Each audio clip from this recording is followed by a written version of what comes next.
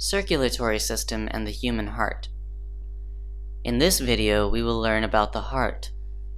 The heart is an organ which beats continuously to behave as a pump for the transport of blood, which carries other substances with it.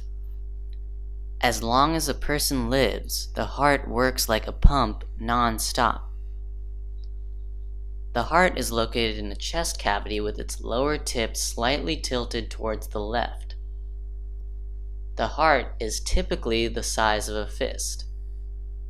There are 4 chambers in the heart. The 2 upper chambers are known as the atria or the atrium, and the 2 lower chambers are known as ventricles. The partition between the chambers helps to avoid mixing up of the blood rich in oxygen and the blood which is rich in carbon dioxide. The blood flows from the heart to the lungs and then back to the heart, from where it is pumped to the rest of the body.